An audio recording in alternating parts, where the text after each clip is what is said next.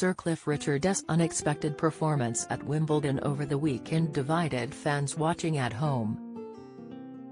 The crooner's rendition of his iconic 1963 song Summer Holiday on Sunday saw many tuned into the BBC to rejoice at hearing his classic hit, while others dubbed Cliff's impromptu performance a total cringefest. The tennis-loving singer, 81, entertained the crowd at Wimbledon's centre court as part of a special celebration to mark the 100th anniversary of the main arena.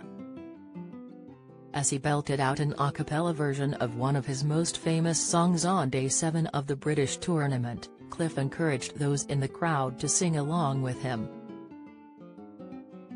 It had previously been a tradition for the chart-topping singer to entertain sport fans at Wimbledon over the years when rain caused play to stop, prior to retractable roofs ensuring matches can continue uninterrupted. Those watch Cliff try get a sing-along going in the sunshine. Many tuned into the BBC coverage took to social media to give their verdict on his performance. "I thought the whole point of spending £75 million on a retractable roof at Wimbledon was to prevent Cliff Richard sing-alongs," one unimpressed fan sarcastically quipped on Twitter on Sunday.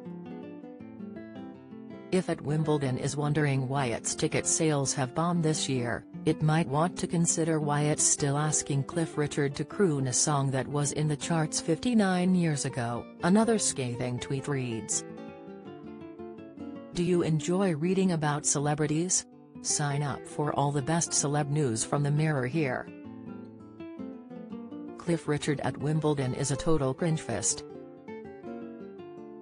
It was bad enough the first time round, one disappointed viewer added, with another joking, Wimbledon's just wheeled out Cliff Richard singing Summer Holiday and now I've got to get a new telly.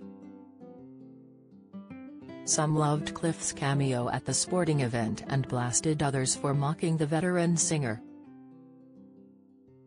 So many rude comments about Sir Cliff Richard at Wimbledon, one defensive fan began on Twitter. He is nearly 82, looks great for his age, still plays tennis, a game he loves, and he can still sing. Plus he is there to show his support for the best tennis tournament, Wimbledon, and celebrate 100 years of centre court.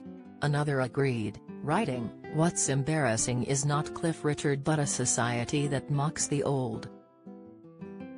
Kindness is king.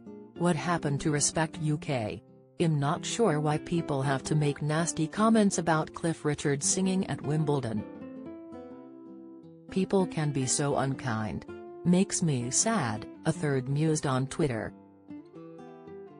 Cliff's performance on Sunday took place on centre court prior to a full day of tennis on Middle Sunday for the first time to celebrate its centenary.